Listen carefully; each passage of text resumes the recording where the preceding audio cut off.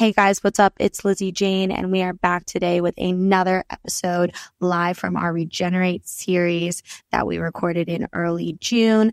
Regenerate is the largest house and techno festival that happens in Denver, Colorado annually. It was very awesome to be able to sit down with so many artists throughout day one of the festival. We are airing our conversation today with the one and only Nimino. He started DJing and producing at the age of 16. He has a wide array of music. His discography really ranges between house music, hip hop, and garage, and making beats really for the dance floor. His music has taken off extremely well on TikTok over the past few years. He is now gone from playing a wide array of music festivals overseas to coming stateside. It was lovely to be able to catch his set. He has an awesome live set with an Ableton push pad. We talk about his setup and more, curating sets for the dance floor. So let's just hop into it.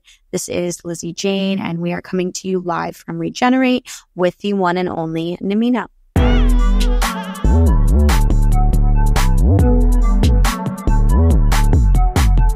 Well, you're here. You're stateside. You just played Regenerate Fest. How was the set? How do you feel? It was sick, yeah.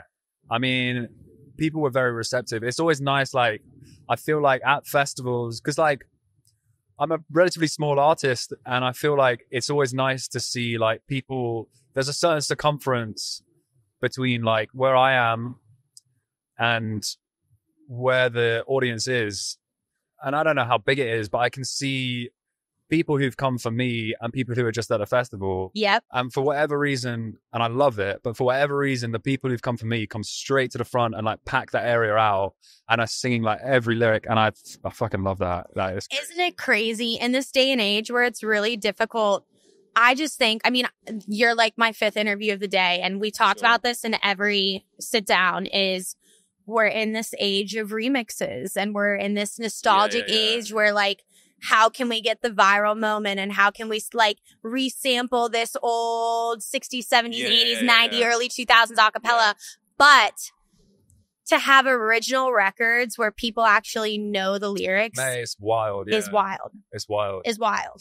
There's like some songs that, and unfortunately the set today was only an hour, and I only realized while I was on stage. So I kind of like, I like structured the whole thing. You were like reading the crowd. I was reading the crowd, but I was kind of like, because I'd prepared for like an hour 15, which is like the other festival I played had been hour 15. So I like switched things around and made it work. But there's one tune that I play, and it's been really interesting seeing how it's the first tune that I've made that I played out that from the time that I start playing it, no one knows what it is because it's unreleased. And then by the time I finish it, everyone knows the lyrics and everyone's singing along. And it's kind of wild. Like, that's crazy. Yeah, it's crazy. And getting to that, I don't know, getting that kind of song and seeing how people react to it and how people like relate to those lyrics. It's just, it's weird. I think that's like the beautiful thing about music is like everyone's going to have a different take on what you release. There's something so cool about putting a record out like into the world where you kind of release it and you just have to like let people interpret it in their own way. Totally. Have you done like EPs and stuff like that? So most of my releases have been EPs. I did one album, but like I felt the same way as what you're saying for so long in terms of like letting people interpret my songs how they want. Like all of my lyrics are very like muffled. It's not clear what I'm really saying or what the singer's really saying. And I didn't share the lyrics to the songs for a lot of time because I kind of liked letting people interpret it however they wanted. That's dope. And it was cool. Like, that's cool. Because a lot of people would ask me, is this what it's saying? And I'd be like, yeah, sure. Are you singing? In some of them, yeah. It's cool. I use my vocals too. So it's the way that I feel. Wait, sorry. To be clear, I'm singing, but it's covered in effects. No, you're manipulating it. The sample manipulation is crazy. No, I do the same shit. I have some songs where I definitely sing organically, and it's like I could pick this up and sing, and you know it's me. But a lot of songs, I'm like a singer-songwriter through and through. So like a lot of where I'll start is like with an acoustic guitar with my piano. and then you chop everything develop up, and then you chop and you that's sick. resample and you distort and you cable I crash love and that. you do all those things, and then it becomes this like melody and this like crazy thing. Yeah, And that's really cool. You have like a very sick. We're starting to see more of the beat pads. We're starting to see more of the live setups. You have a live setup. So talk to me about the live setup. Is it difficult to tour with? Is it like a bridge that you had to cross at one point, or has this always been a part of your project? So I started producing with Ableton Push, which is the pads that I have up Sick. there. But it was like, ideally, I'd fill it out and do more stuff on stage. But I just don't have the crew to like pull like keyboards and stuff around with me. Yeah. So at the moment, I'm playing as much as I can on Push, but DJing like the foundations of my tunes. So I'll DJ like the karaoke version and then play the synth or whatever the most important part of that song is. Are you MIDI play that. mapping? What do you mean? Like in what sense? Ableton? Like, are you? It's hard because I've never worked with the Push, so it's hard for me to conceptualize what it actually looks like. Are you setting different synths up on different channels where you have like these different exports of like where you're really just performing those synths live? Yeah. So it will be like, first song will be this synth on the first channel. Second song will be that. Yeah. It's all set up like in a very simple way because I know that I love dancing to I love listening to my tunes, like not in like a big headed way. I just really enjoy it. I would hope you enjoy the art that you're making. Well, I would hope you enjoy it. Yeah, but then there's an element of like, I want to be playing it, but also I know that I can't restrict myself from wanting to like get involved. So there's so many things that can go wrong. Yeah. I feel if you really strip everything down and you were to have different things looping and different pedals and different things, I just feel like every electronic live hybrid set that I've seen, it's like, what element do you like the most out of this that you feel like you can execute in a performative manner where you're not depending on someone else if something goes wrong? No, totally. Yeah, totally. I mean, that's bang on. It's just a case of like trying to expand it from that. It's something that's going to take me a little while. But I want to do that. Yeah. It's just, It's a commitment. It's a commitment and it's a slow process. And it's just like, there's just so much going on at the moment. But like it adds to the like longevity of your project. I feel like it's very cool when like you have fans that really grow with you and then you kind of like reintroduce something or you introduce something new and you go totally from, you know, you can play Larimer Lounge like you're playing later. And if you wanted to do just a DJ set, you can do just a DJ set. And then for the festival sets, you have that live element. Like, I feel like the more complexity that you can add to your project, the more intrigued like listeners and fans are, which can be cool. You're right. Yes. Thank you. Thank you so much. Thank you so much. So you said you have a lot going on right now. I feel like I've started to see your name like pop up in ways that I've just like never seen before. Sure. So tell me about like, how has it been coming stateside? You're now fully touring over here. Like, is this been like a very crazy adjustment for you? I don't know. I don't think it's been too much of an adjustment. I think that what's been weird is seeing how each state responds differently to each song. Yeah. And like, there's some, like initially I'd go in and I'd be like, okay, well, this is the one that everyone's going to love. And like, I'd lose my mind. I'd be dancing like crazy on stage. And then I'd open my eyes and it's just like, not flat, but people would be like, this is cool. This is cool. This is really cool. But like, so it's kind of adjusting to, I guess, like personally enjoying each song as much as I do and not really paying attention to the crowd. Mm-hmm. But then also at the same time, bearing in, I don't know, kind of appreciating when people love it. Yes. You know? Yes. Because like if I was to take in how each individual is feeling and like deep it properly, then I think I'd struggle on stage. That would be difficult. Yeah. That would be difficult. It's a lot of like mindset, really. It's always mindset because you can go in and every place and every crowd can be so different. Mm-hmm. And it's kind of like you're either committing to what you're doing is you, or you're going to let the energy and like the crowd really influence you. Yeah. And that's like a give and take. There's a happy medium in that. Yeah, for sure. But there's sometimes where I love responding to the crowd and just doing what they want. Yeah. But it's like, that's normally like with DJ sets, when I can see that it's going a certain way and people are enjoying that. Yeah. And I just keep going that way. Yeah, I don't know. And DJing, you can really feed off a crowd. When you don't have like a live routine and a set thing where you know what you're doing, you really play that back and forth game, which is super exciting. And like in your discography, with you having such like an extensive catalog, what are some records that like you always play every set that you feel like really defines like your current sound? Like opening credits, always.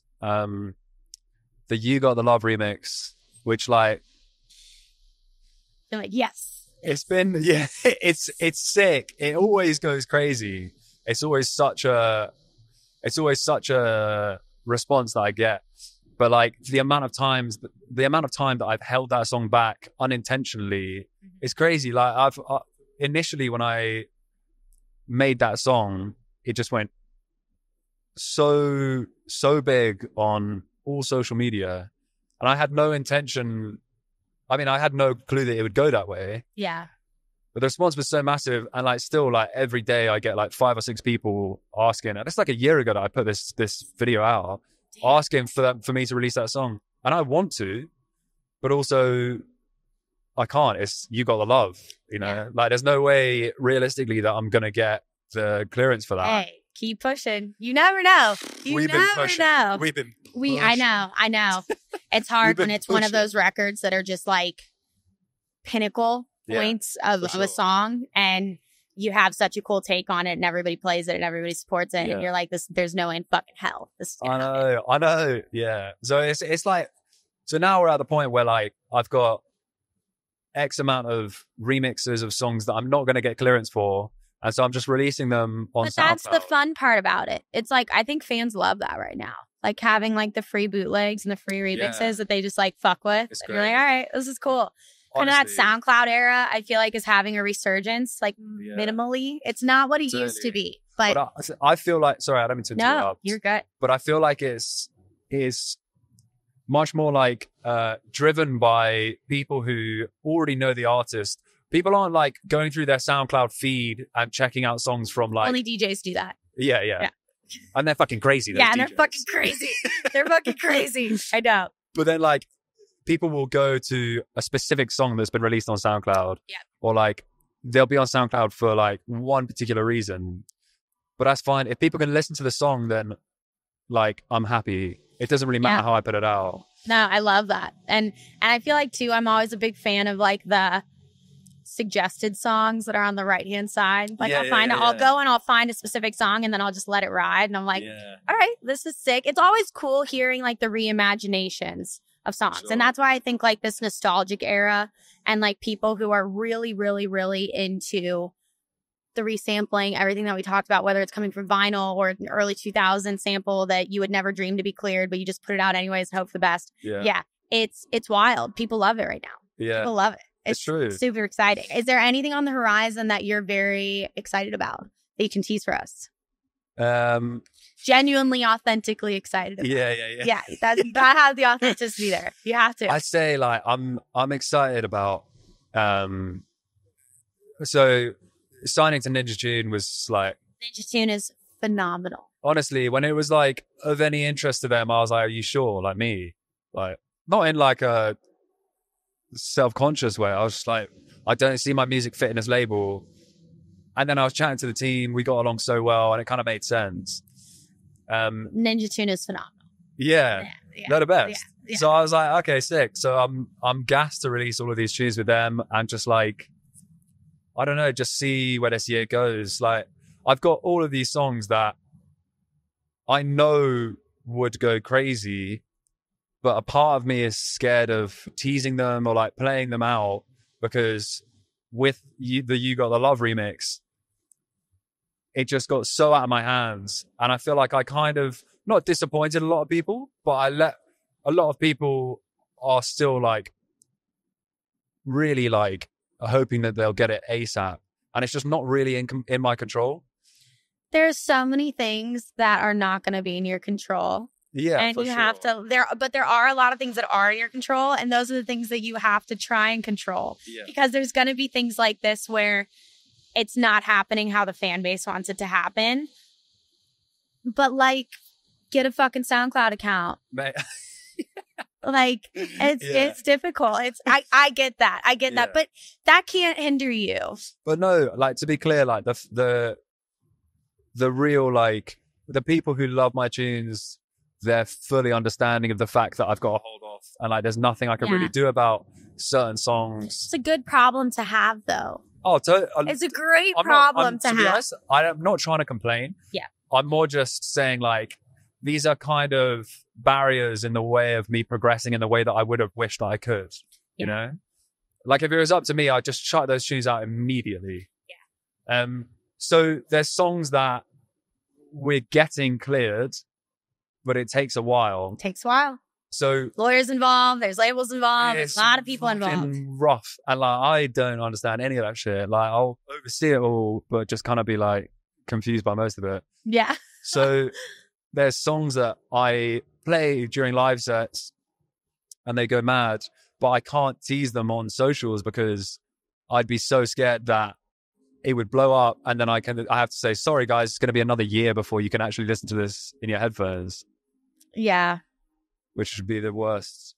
It's a good problem to have, but I also understand being strategic with those decisions to make sure that you're making sure that everyone who needs to, that they're getting it at the right time. Yeah. That's crazy. I just don't want to be that guy who's like, and just tease the fuck out of you. Yeah. That'll be it. All right. So before we go, I'm going to do a little speed round with you. All right. So if you could back to back with any DJ, who would it be? Tourist. Oh, okay. That's a great answer. If you're out there. Yeah. They hear it. They hear it. That's it. And then if you are traveling internationally, what is one item that you have to take with you that isn't music related? Not your push pad, not your USBs, not your headphones. What is one thing that you got to take with you? I don't know if it's that interesting, but like I take earplugs and eye mask everywhere I go because I can't sleep unless you sleep. Gotta do it. Completely like shut out, and I'm just I'll wear my custom earplugs on the plane. Tune everybody out. That's it. Oh mate, so when I fly, you know what, actually? When I fly, I have one of those like blow up pillows. Oh, like the neck pillows? No. That you sit forward and rest your head. That's genius. I've done that so many times on the thing, and I commit. That's what I'm saying. That's what I'm saying. So I found this thing and I was like, okay, well, I hate leaning against the thing in front of me, getting my neck fucked up. And so you lean forwards into this like little... Damn, that's the move. You know when you're on a massage table when you put your head there? Yeah. So you lean into that, and then you can also put your phone in the middle, fall asleep, watching shit. Yeah. That's fuego. Mate, it's elite. It's elite. And they have to Amazon. Yeah. Amazon Discovery. Yeah. Send it to me. All right. And then if you had to choose one of your favorite cities stateside, what would it be? States. Yeah, in the States. I can't do this. You can't do it. You're like, not yet. Okay, so tell me the difference between the crowds overseas and the crowds in the States. What's your takeaways? I'd say in the UK, they respond more to the like bootleg remixes. Okay. Right? And it's funny that you were saying like, oh yeah, people are loving these bootleg remixes like everywhere, because I found that out here, there's not so much people singing along and going crazy. It's a lot more people like, yeah, I know this song. Yeah. You know? It's like, hey. Which is nice. But it's very different. In the UK, it's just like everyone's singing along. Whereas over here, I found that the original tunes go a little bit crazier. And I love that. Yeah. That's a hot take. That's a take I haven't gotten yet. That means your original tunes are good. Are quality of quality. Well, this was sick. Thanks for joining me today. And I'm glad you had a good time playing Regenerate Fest, and you're gonna play the after party later. Yeah.